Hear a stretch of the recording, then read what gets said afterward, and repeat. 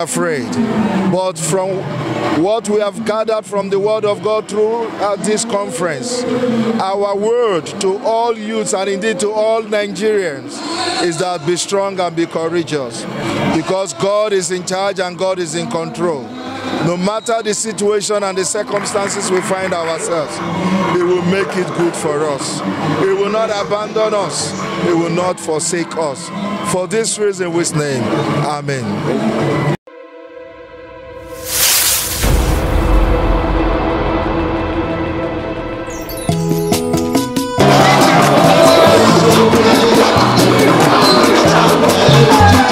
Very wonderful time to share together in this 2022 Bible study conference for the youth.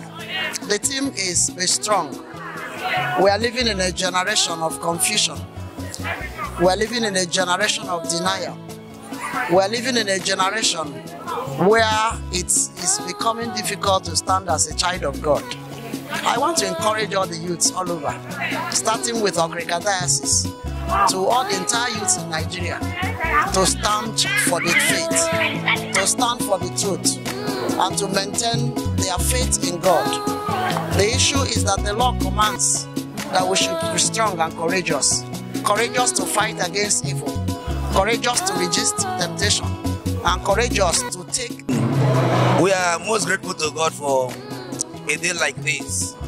To us, we are very much happy because we've been working with others as assistant chaplain, and this happens to be the first time we'll appear as the chaplain one of the diocese. And to the youths, first and foremost, we want to encourage them to get their PVC. It's very important. And then our team, be strong and be courageous.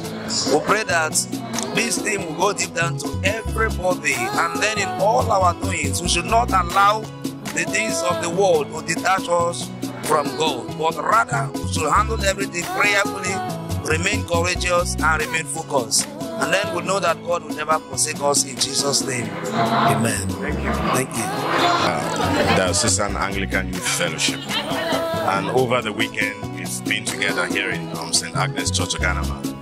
We've been dealing with the theme, Be Strong and Courageous. Joshua chapter 1 verse 9. And I want to say to the youths across the world, there is need for us to be strong in character, and especially express courage in the face of fear. That's what will help us go through this phase.